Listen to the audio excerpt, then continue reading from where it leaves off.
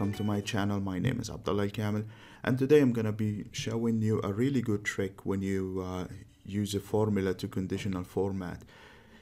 So the data we have here, we can see the months at the top and the days in the vertical here, and what's in between is the dollar amounts for each day. So we do have a whole year here. What we are interested to do is to highlight the maximum value for each month. And so we want to write a single formula in conditional formatting that looks at January, highlight the maximum value, moves to February, highlight the maximum value, and so on and so forth until it completes all the months here. But it has to compare each month separately from the other months, and it has to be just one formula. Okay. All right. So we start by highlighting the whole range here, or by selecting the whole range here. We go to conditional formatting, and then we go to new rule, and then we choose use a formula to determine which cells to format, and we get this box here to write our formula. And as you can see here, format values where this formula is true. So the formula here needs to be a logical formula. And if the result of the formula is true, then the format here will be applied. If the result of the formula is false, then it will not be applied. So the logical formula here, what we're going to do, we're going to take each and every one of these cells and compare it to the month that that cell sits in. Okay, so we're going to start by selecting C3. Now, as you can see here, Excel automatically locks the cell, but make sure you remove those locks, otherwise the formula will be wrong. Okay, so we write it again ourselves and see C3. This will allow the C3 will be changed by C4, C5 until it completes the January column and moves to the next one until it completes the whole selected range here. Okay, and C3, in our case here, we want it to be equal to the maximum of all of January. Okay, and if the result is true, then it will be formatted.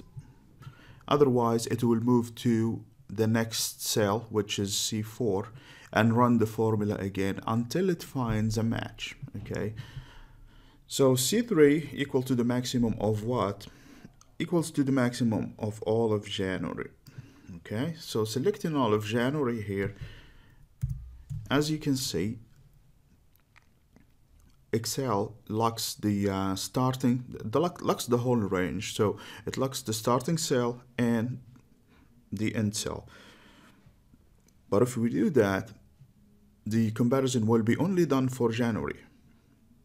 But we want it to move to February, March, and April until it finishes the whole year, right? So what we want to do, we want to move from January to February. To do that, you need to remove the lock on the column.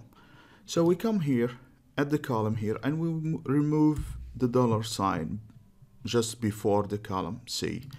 We do the same for the end cell for the range. So it becomes now C3 with the locked row to C33 with the locked row. Okay, and that will allow the range will automatically move to D column, E column, F column until it comes here at N column at the end. All right, and this is basically the formula actually. So let's go ahead and format,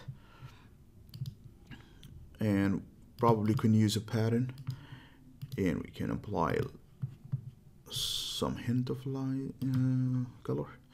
Okay, and we just keep black color here, and we hit OK, and voila. Once you hit OK, you can see here the maximum value for each month is being highlighted, and the comparison is done for each month alone. Okay, and as you can see, if you select all of January, you can see here the maximum actually matches the selected value of 148,000, which is the same as here. If you want to check that the formula is actually working correctly, I used the random function, the random between function, to generate all of these numbers, so I just need to recalculate. Okay, so if we go to formulas and calculate now again, and what happens is you can see how conditional formatting will recalculate everything and highlight new values as they become available. Okay, and this is how it works. So let's go back to the formula so you can see it again. And this is how the formula work. It's really a short formula and it really does a lot. Okay, so thank you so much for watching. If you like the video, please subscribe and come back again here for more. Thank you so much for watching. Thank you.